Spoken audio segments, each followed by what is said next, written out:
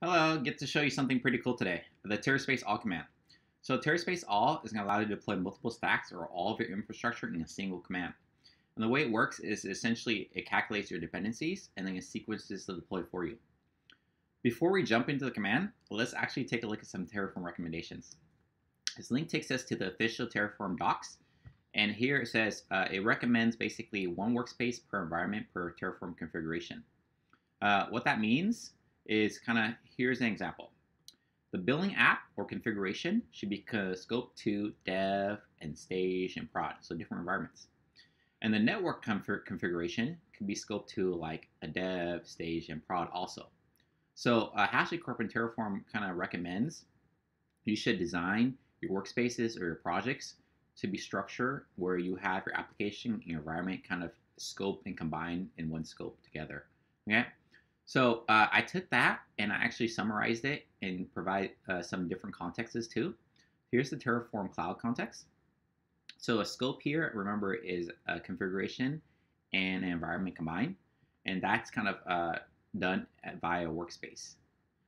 If you're not used to Terraform Cloud, but you're using Terraform open source, the scope is essentially a separate Terraform module with a separate state file, because a workspace manages a separate state file. In the context of Terraspace, this is essentially a stack. And a stack is just a module, because everything in Terraform is a module. So hopefully this table helps. Is a workspace here, is a module with a separate state file here, and the stack here. Yeah. So I believe the reasons why Terraform recommends these overall strategies is because of this link right here. Terraform takes a very long time to run. So there's like kind of a issue there where people are kind of saying, hey, why is Terraform apply taking so long? I have to wait 20 minutes for it to start. Sometimes even longer, sometimes 30 minutes. The way it has to do with the way Terraform works. Terraform, the way it works is there's a state file, and then Terraform is going to try to reconcile what's in your state file with what's actually on your cloud. So pretend your state file has an instance, and your cloud doesn't have that EC2 instance yet. So when you run Terraform apply, Terraform's going to reconcile that. It's going to say, hey, there's no instance on the cloud yet, so I'm going to go create an instance. Let's say you do have an instance, and there's an instance in your state file too, but the attributes are slightly different. Let's say the instance type is different. Terraform's going to try to reconcile that and basically change the instance type. So that's how Terraform works for one instance. But let's say you have like a monolithic like project or like a huge state file.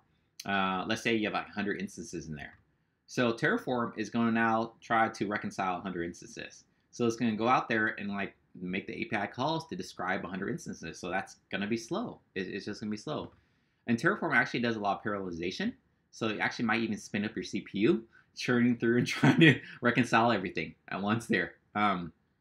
So that's why I think they recommend not to have a monolithic structure because it's just going to be slow to apply that.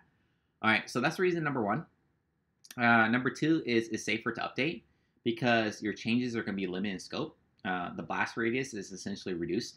So what I mean by that is, let's say you have everything like a VPC, a database, and an instance all in one project, one state file, and you only want to make a change to the instance.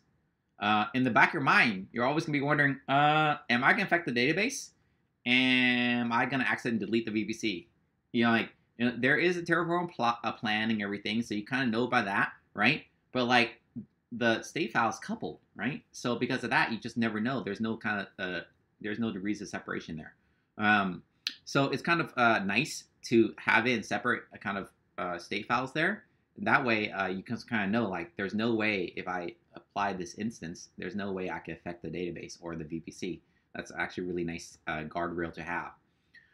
Number three, it decouples the code into kind of logical reusable units and definitely encourages the behavior. So that's just kind of another point, I think. So I think those are the reasons why Terraform and HashiCorp kind of officially recommends kind of taking this strategy. Now, here comes the problem. So by listening to their official docs, we introduced a problem. The problem we introduce is we lose something very valuable that Terraform does, orchestration for us. So orchestration is basically what Terraform does. And I believe what this is why a lot of people kind of just jam everything into kind of one project, one module, one state file, is because we have a significant advantage from Terraform. It handles orchestration for us. It handles the parallelization. It handles the sequencing. It handles the retry logic. That stuff's hard to do.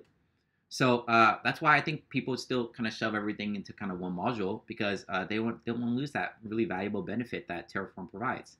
So very ironically, by listening to Terraform's recommendations, you end up with a problem. So that's not great. Terraspace all tries to solve this problem, and the way it does this is it basically calculates the dependency graph and then deploys the stacks and sequences everything in the proper order for you. And it also parallelizes everything as much as it can. So essentially, it handles orchestration. Okay, here's the dependency graph. Here the graph is showing that A1 is dependent on B1, B2, and B3. And then B3 in turn is dependent on C2 and C3. Finally, C2 is dependent on B1. So that's a pretty long chain of dependencies here in this picture. Here is an example of Terraspace all up. So when you run Terraspace all up, what happens is Terraspace is going to prompt you. It's going to let you know what it's going to do before it does it. So that's pretty nice. And you can see what's prompting us for here is saying B2, C1, C3, and D1 are going to be applied first in the first batch in parallel. And we can look at the graph here. B2 is here, C1, then C3, and then D1. So as you can see, those are the leaf nodes. So Terraspace is going to do basically apply, starting at the leaf nodes, and it's going to go up the graph. Okay? And then eventually it's going to end up on A1, which is very top here. But it's not going to reach there until B1, B2, and B3 have all been reconciled. They have all been applied. So it's going to wait and kind of sequence it properly there. So once you confirm and click Y enter, then Terraspace is going to give you a summarized output. So it doesn't kind of show you all those logs, because I did it this way because I thought it would be better to not like have a kind of all the logs all put out in the standard out and then just interlace in a big gigantic stream. Instead, it kind of actually summarizes what it's doing for you, so then you can actually make some sense of it. But it does write all the details into a separate log file for each of these individual commands. And so you can always go in there and kind of debug that. And there's also a very handy log command, which I'll show you in the demo, that actually is going to stream all the logs too if you kind of still want that. Okay. So how do you configure dependencies? So that's an important question. So the way you configure dependencies with Terraspace is you simply wire the outputs to the input variables.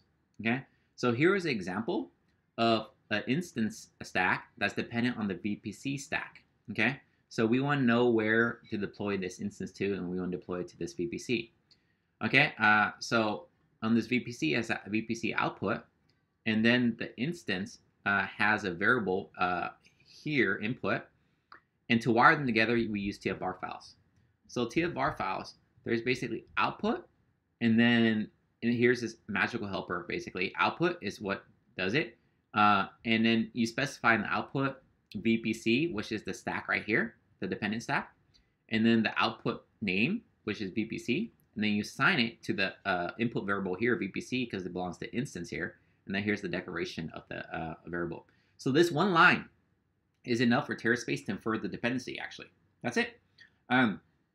There's also another way to wire dependencies with a depends on helper. So let's say if you do have two stacks that you need to that are dependent on each other, that you want to wire together without actually explicitly wiring inputs and outputs, you can just use depends on, right? But I kind of like the way kind of output works, because if you remove all this wiring, then dependency magically goes away also. You don't have to remember to wire that dependency, right? But you can use the depends on too if you have like a case where you don't actually have inputs where you have to wire to from outputs. And you can use both if you want to too. Okay, so visualizing with graphs. So this is pretty cool. This graph that I've been showing you was actually generated by this Terraspace all graph command. This command builds this diagram. And this is really, really cool. Subgraphs and subtrees. So you could deploy all your infrastructure if you want, and you graph out all your infrastructure you want, or you could actually target subgraphs. And the way you do that is you should actually just specify the stack names right afterwards. Okay. So here we're kind of targeting B1 and B3, and you can see in this generated diagram right here that B1 and B3 and its subgraph is actually going to be the thing that's going to be applied. And the blue nodes are not going to be applied. So we can see at, when we look at Terraspace all up B1, B2 here, A1 and B2, that is not being applied. That's not in this list of this preview right here. All the other nodes are being applied because we filtered them out. We're only targeting basically B1 and B3 nodes there. Okay? So the last command is tearing it all down. So Terraspace all down destroys everything. So obviously a very powerful command. Be very careful with it. Probably never run with the -y. -y is going to bypass the prompt. Are you sure prompt? So be careful because then you're going to destroy all your infrastructure.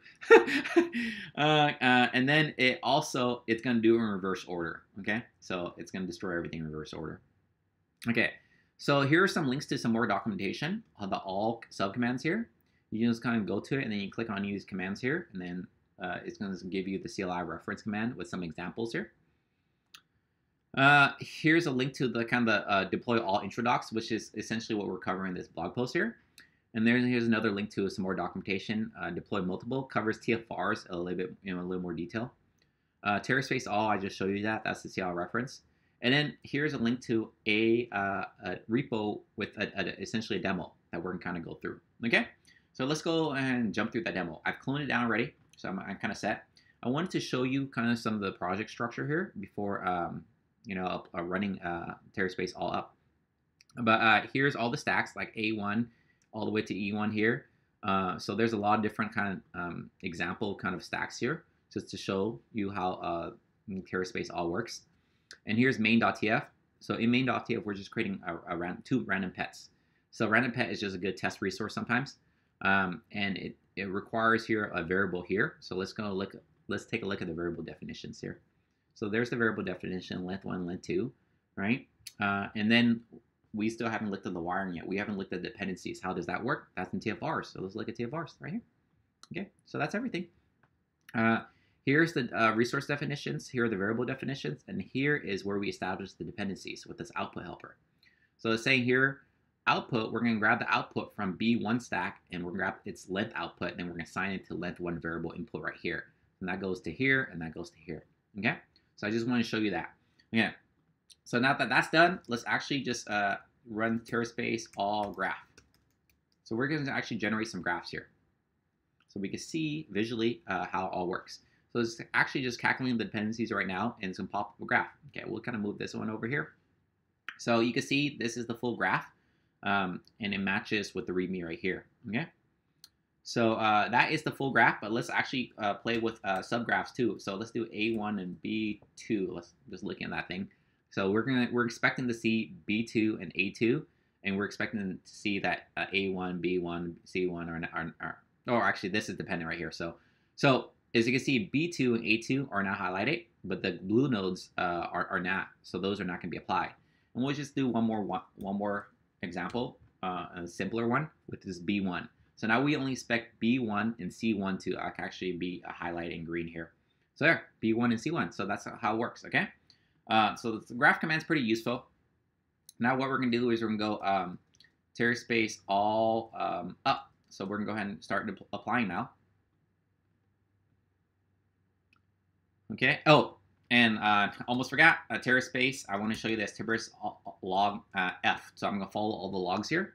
And right now it says no logs are found because I haven't actually done apply yet, but it's going to actually detect all the logs and add it, right? So here, it calculated the dependencies, and you see batch 1 is going to apply all the leaf nodes. So I'm going to click yes, enter. Okay, so now it's applying on the left-hand side. On the left-hand side, we get kind of nice summarized output there. On the right-hand side, we're just tilling all the logs and streaming out all the output. It's releasing everything.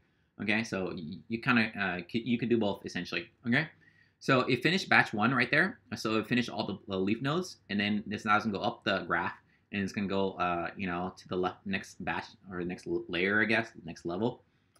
Let's go batch 3, and then I think there were, let me scroll up here, there are 5 batches in total. So we're in batch 3 right now. This is doing A2 right here and C2 right here, okay? So it's kind of going up, and it hasn't started these other nodes yet because it needs to meet all the dependencies first. And then finally batch 5, so that's running the last one, so this should run essentially A1 right here, the highest one. There we go, there's A1, and then you can see the kind of the resources on the right-hand side, or the logs on the right-hand side. Okay, so that kind of applied everything. Let's just show you also, I'm just in target kind of B1 only here. Okay, so I'm going to target B1 and apply that.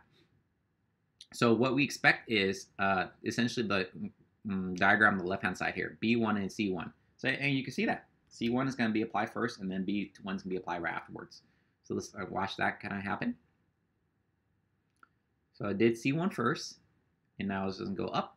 And it's not very far up, but it goes B1 and then it's going to stop there. Okay, so we did that, and now let's just kind of complete everything by going down. Okay, Terraspace all down. So this is the opposite, where it's going to destroy everything. Okay, so it's calculating the dependencies right now, and now it's going to destroy everything in reverse order. Okay, so you can see batch one's kind of A1 first, so it starts here first, and it kind of goes all the way down, and then eventually it's going to destroy everything. Okay, it just does what we did with up, except it does in reverse order. So that's what's happening right now. It's going to like the batch 2, and it's going to go batch 3 and destroy more resources. And it's nice. It shows us a nice summarized output right here, just showing us what's been destroyed. And then again, if you want to see kind of all the logs, then you could just use Terraspace log-f there if you want to tail it essentially. Okay. And batch 4 now, so we're getting there. We're almost done. And that's destroying 3, and then finally the last one is going to destroy finally in reverse order now, A1 and A3, and then we're done. Okay. Oh, and see, a bunch of these other ones too. Oh, I guess. Okay. So it's done. It's deployed everything, or it's not done yet, but it's gonna be finished. 1 minute and 6 seconds there. So it's destroy everything and kind of goes up the tree and kind of it waited to destroy all those other ones because the dependencies need to be meet. Okay. So that's good. So that covers the demo. Okay, let's go back to this. And one more thing I want to show you was this. It's basically just running the up commands individually. So let's actually go back and let's go up C1. So what I'm kind of saying is we could deploy basically the entire infrastructure. We could deploy subgraphs, or we could drop down to the up command. And we just drop down the up command. We're actually just aiming one node, right? So I'm just basically deploying C1 first, right? I'm just going to deploy it manually, then B1, and I want to use -y this time to just bypass the prompt. And it's going to now do a plan, and then it's going to apply that plan onto a B1. So here we go, and there. So we only apply C1 and B1. So what you can do is there's kind of a lot of versatility there. You could deploy all your infrastructure. You could deploy subgraphs if you want to and target that. Or you could drop down and deploy individual stacks or nodes here. So you have a lot of kind of flexibility and kind of control over what you want to deploy. Okay, that covers it. That basically shows you a demo, introduces you to Terraspace all and everything. Hopefully you found that video helpful. If you found videos like this helpful, give it a thumbs up. It encourages me to create content like this. If you like this Terraspace project, the Terraform framework here, go to GitHub and give it a star. I really appreciate that. Anyway, cheers and have a great day.